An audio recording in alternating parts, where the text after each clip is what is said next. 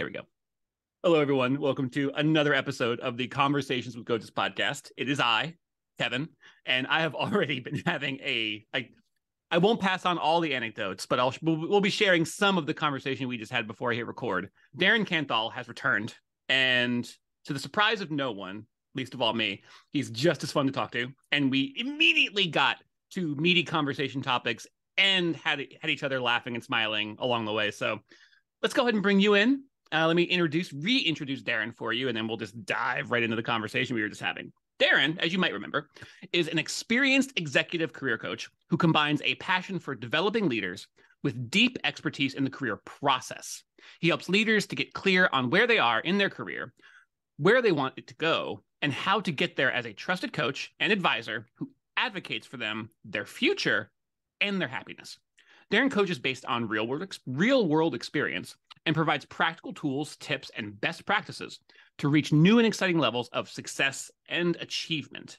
I'm remembering appreciating the distinctions there, and I've already renewed my respect and admiration for you, as well as my delight for getting to talk with you again. So, Darren, thanks for shooting the S with me again today, and I'm just stoked that you're here. Yeah, man, thank you. It's always fun. So we kind of started out kind of like talking about what we might want to talk about.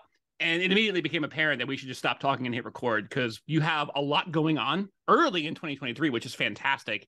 And we got to talking about certain subject matters regarding getting a yes and a no and leadership and how important communication is and the way in which it's important and the way in which it's evolving. So you can pick your starting place. We can talk about actually you pick your starting place. Do you want to jump back into that conceptual conversation, or should we start with what you're doing here in January and February of 2023 and just let that roll into wherever we were going?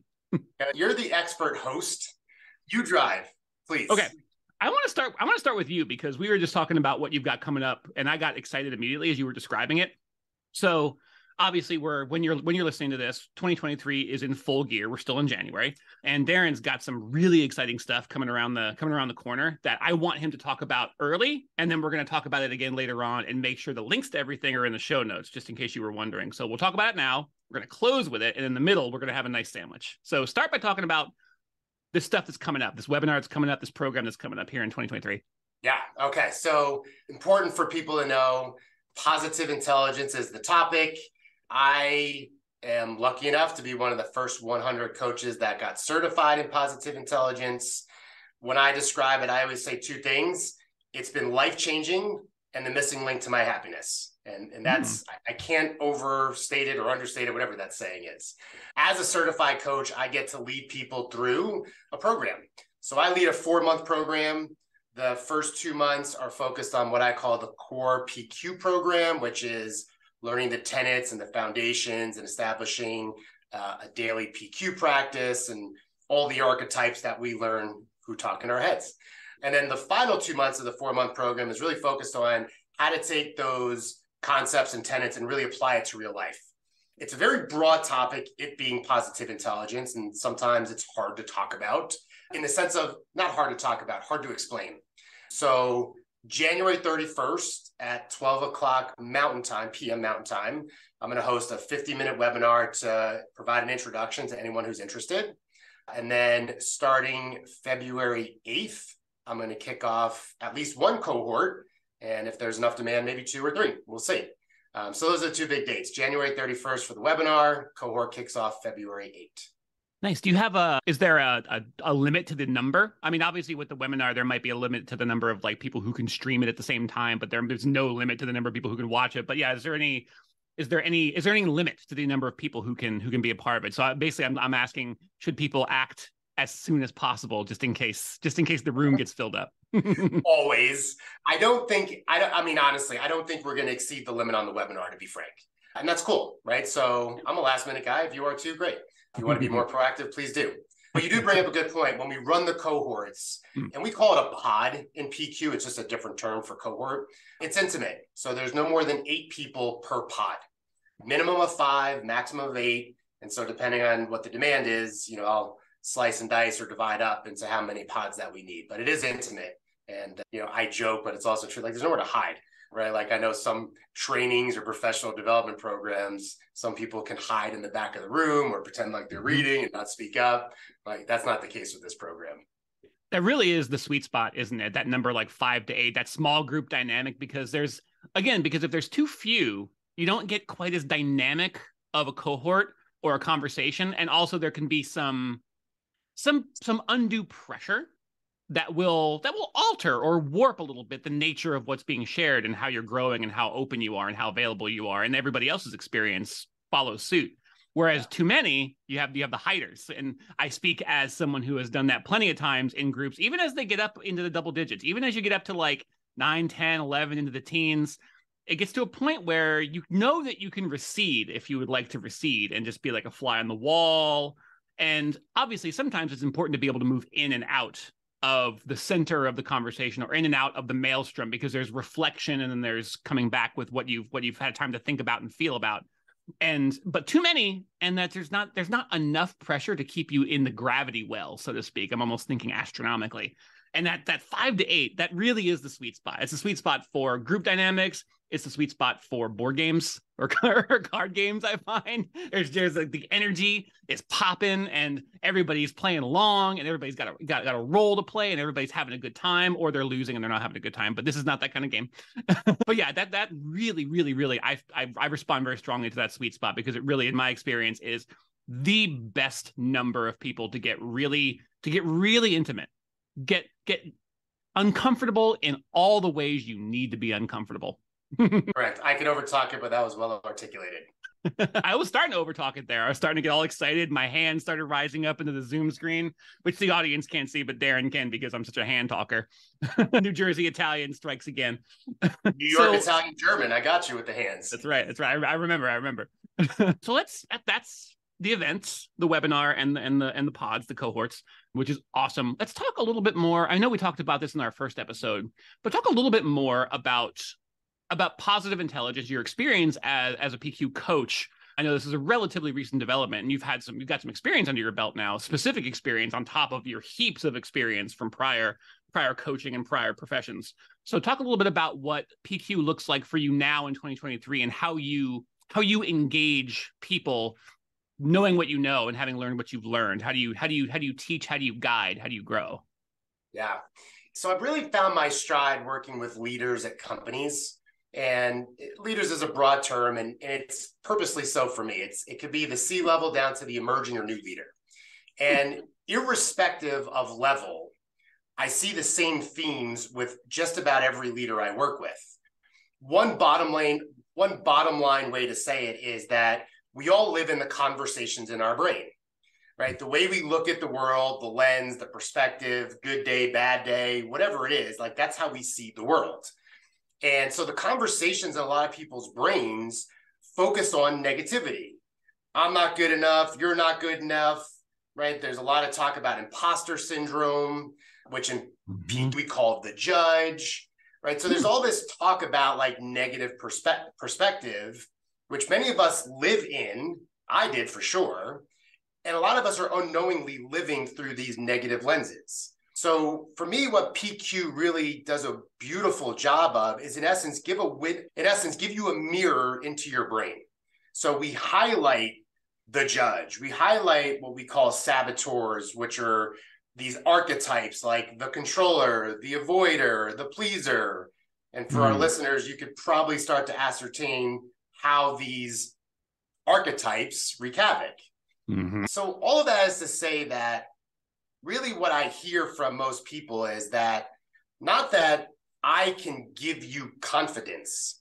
I don't think that's something one human can give another. But what I hear from a lot of people is that they feel more confident as a result of coaching with me, going through PQ, learning about these voices that many of us have, and then finding ways to, I don't want to say combat, because that can have like a contentious, fighty type of thing, but overcome or productively use these things to our benefit. Not whipping ourselves to drive faster and be better and whip, but more like, I feel anxious or I feel stressed. What's causing it? What's behind it? What can I do to overcome it or neutralize it? And then how can I motivate through love, compassion, empathy, activation, that type of stuff. It really is. It's so powerful just having a name for something when it's just this shapeless, formless mass occupying space and having an influence, and you have really little to no idea of what it is or even what to call it. You have no way to engage with it. You can never get your hands on it. And that first step, give it a name that carries with it some more words, some definition, some understanding, and then learn about what that means. And then when you look, you can identify it. Once you identify something, then you can start to sort through. And then I'm gonna go ahead and use your word that you gave to me before I hit record that I love. You can start sorting through the head trash. You can really it's not just a giant dump where it's just like mounds of trash and tires and old refrigerators and plastic and like paper and all. It's not just this massive everything. Like I was saying, I started to have words for it's not just a pile of trash, it's all these little individual things. And I know, okay, that can be recycled. That needs to go, that needs to get buried. That needs to get burned. That can actually be repurposed. That's not trash. I need to do something with that because that could actually be useful. I'm going to fold that into where I'm going forward. And that's when the real journey can begin. And I totally understand how you can get confidence for that, because as I'm talking about it and I'm like speaking it out, I'm feeling myself get a little more confident because it's like, oh, hey, I know where I'm at. I might be in a junkyard, but I know where I'm at. I'm in the head trash sorting stuff out. And I feel myself like I have a place to plant my feet, you know? And once you have that confidence, it's a natural outgrowth of that process. And you act as, quite frankly, the perfect guide to getting to that place where the confidence begins to grow and become self-sustaining, you know? Yeah, I love what you said, and you articulated that well too. I have to give credit to my good friend and colleague, Shauna. She's the one that introduced me to the concept of head trash. So thank you, Shauna. Two is, what I talk about with some of these awarenesses of archetypes in our brain is to personify it. You know, the author of the book, the guy that created PQ named Shirzad, really encourages us to name our judge.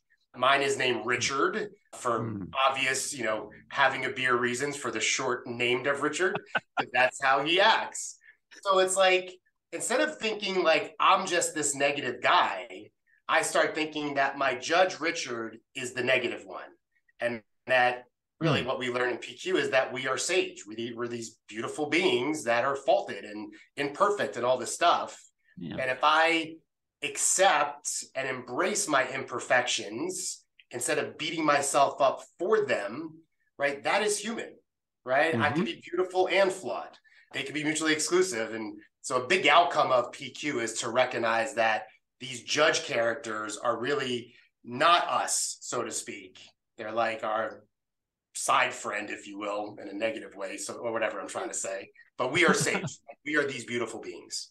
Yeah, and I love how this draws attention to something that I think it's a very common mistake. It's almost like kind of ingrained in the way that we understand ourselves, and that we often think of externalization as a diminishing of ourselves, like we're taking something out and setting it aside, when really what it's doing is allowing us to understand and expand ourselves farther. We think of them as, again, mutually exclusive, like externalization must be some sort of diminishment or separation. Externalization is not separation. It actually allows you, I feel very strongly, that it allows you to better understand who you are, this multifaceted human being that contains multitudes. One of those multitudes happens to be Richard, who we sometimes call Dick, or whatever your name for this person might happen to be, who is you and other at the same time. It's a paradox. I find paradox to be the gateway to so many things I used to bump up against that now I can at least begin to understand. And it's like I think it's important to realize that it's not you becoming less. It's you figuring out how to become fully. Didn't leave you many places to go there. I just got really excited by that concept. No, it's odd. You know, what it's coming up for me is when I say it's the missing link to my happiness. Really, what I learned was that the negative self-talk was all-consuming. Like all I saw was that I'm gonna curse. My judge, Dick, convinced me that I'm the biggest piece of shit that walks this earth. When things go wrong, of course it's my fault because I always fuck it up. And like, that's how I talk to myself. And that's how I talk to myself all the time. Now, the way to overcome that was a brash, rugged, arrogant, loud overcompensation to try to show you confidence So you couldn't break through the tough shell to realize how insecure I really was. Oh man, this is starting to feel close to home for me. Right? Like when I say it's like life changing and the missing link to my happiness is because I recognize that I am imperfect and I'm still me. My mom loves me. My siblings love me. My girlfriend loves me. My friends people love me, even though I have insecurities. And my brain convinced me that my insecurity was true, which is bullshit. It is not. It is my own. Nobody else reinforced those insecurities, but I lived with them and believed that everybody knew them too. And so I had to overcome it. It's just a really interesting cycle. It is. There's a little sort of mini saying that I use very sparingly because it can kind of like, it's a little bit too broad and can sometimes be interpreted strangely, but the cracks are how the light gets in. Yeah. It's something I think about a lot. It's like one of those things where I felt a need to be impenetrable in order to be fully myself, that I was supposed to be some sort of smooth marble surface and that's what would allow me to be valuable to the people I cared about and to the world around me. But the cracks are how the light gets in. And kind of realizing and embracing that, I came to understand that what I wanted to be more like was skin, which is defined by two things that seem opposed, but are actually joined together. It's defined by how it protects and how permeable it is. It's defined as much by what it lets in as what it keeps you safe from. As that's something I think about all the time, how dynamic that is, and how the way I first learned how to like be my human being self, those seemed like completely separate concepts, like unmarriable, completely incompatible. And now I realize not only are they compatible, they actually are one and the same. They are the same organ, so to speak. And so I look to skin a lot as an inspiration for how I want to be in my heart and in my relationships, personal and professional. Yeah. I used to use the word infallible. Like my hope was that I would be infallible and therefore remove any possibility of judgment or criticism or wrongdoing. And it is impossible to be infallible, at least in my opinion, right? And like skin is fallible, right? It cuts, but it heals, right? It's permeable and it keeps us safe. That's a great analogy. I love it. Also, there was one other thing too that I got since you borrowed Headtrash from someone. There's something that I'm liberally borrowing from a coach I spoke to relatively recently, because obviously, well, we all think a lot about gratitude. I think a lot about gratitude in the context of what I let in and who I am and how I represent and how I behave and show myself to the world. And it's become, I don't know how it could. I feel like I've maxed out on the value of gratitude, and then the next day I realize it's even more valuable than I thought, and that seems to be every day of my life at this point. But we were talking about how that certain demeanor, that impossible standard of infallibility, can be exhausting and can really grind you down, and if you find yourself emptying out. And he had this 3-word sentence that it's been on my mind every day since he shared it with me. Gratitude fuels resilience. And I've been thinking about that, and the truth of it was immediately apparent to me, and I was like, this has more to tell me. I'm going to sit with this because I like each of the 3 words. I love the fueling aspect of it because I find that like the resentment, the anger, the impossible standards, the negative self-talk, all that stuff inside me was really like grinding me down and hollowing me out. There was a lot of friction, a lot of grinding. And I thought, you end up interpreting that as that's what getting strong feels like, which is that's some other fallacious self-talk that's entered into my brain from a young age that I've had to work pretty hard to rewire. But thinking about the way that gratitude, just the act of being grateful for it, doesn't change a circumstance when you're grateful for it. A terrible thing can happen to you. You can lose a loved one. And the gratitude for what that brings to your life doesn't change the thing itself. You could be in mourning and be grateful at the same time. That when I first realized that rocked my world. That rocked my world. Like I could feel 2 things at the same time that are kind of at least seemingly on opposing sides, but really they're not at all. And I just didn't know that. But gratitude fueling resilience has been sort of my theme so far for I think 2023. And I feel like it's vibing very much with what we're talking about right now too, because of how I've had to learn to embrace that which fills me up and fills up the people around me by extension, and to reject the things that grind me down and grind the people down around me by extension. That stuff, we like to think that it doesn't creep into how we treat other people, that we treat ourselves like we're our own harshest critic, but we treat everybody else with respect and kindness. that self-talk, that creeps into how we treat other people in insidious ways. It's scary when you think about it. So yeah, and embracing that fueling aspect of gratitude has been really powerful for me so far this year. Yeah, no, I love it. And it reminds me of a lot of people I talk to, personal and professional. Their fears are often, or at least often enough, around the what if scenario. What if I try and it doesn't go well? What if I screw it up? What if I embarrass myself? What if they don't like me? What if? And my response to it often is, okay, well, what if it happens?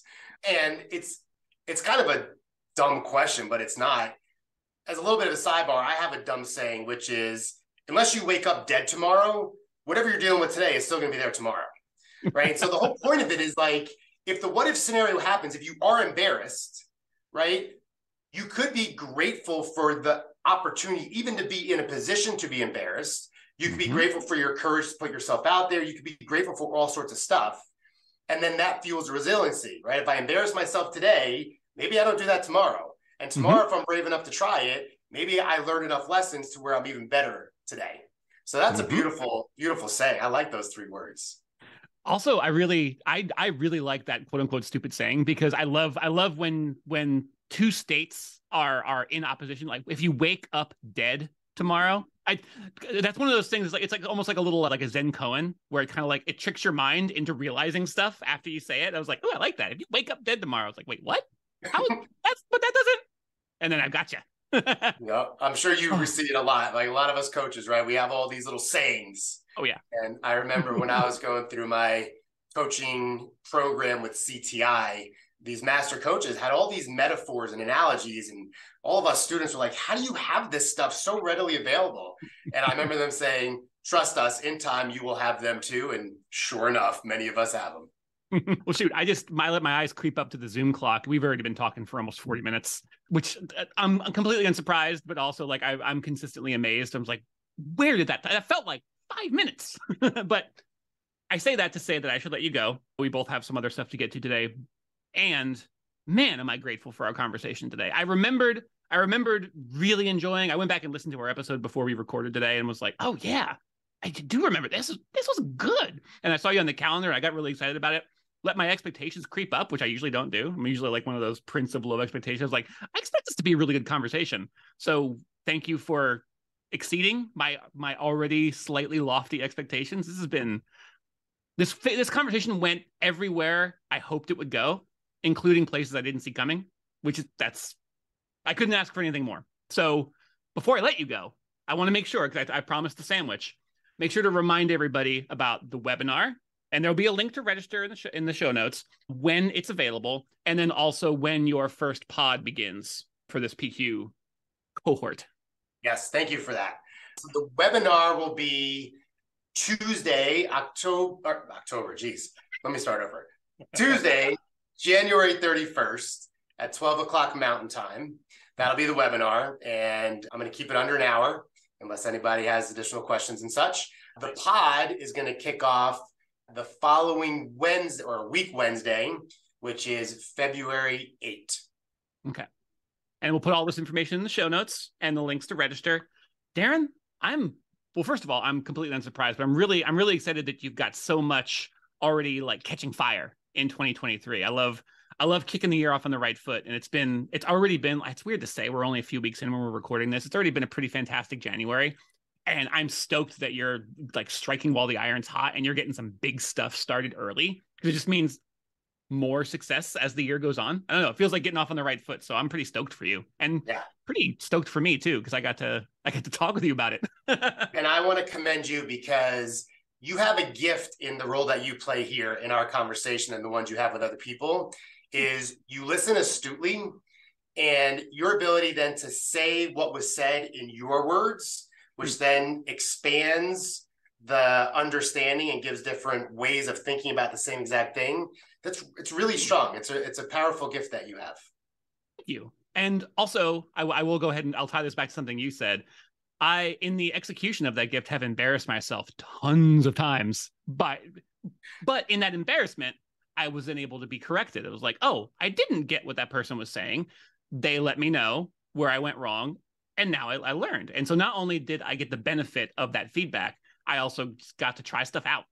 So I had to embrace some embarrassment, had to get, the extra deodorant as the armpits sweat as I realized I'm putting my foot in my mouth.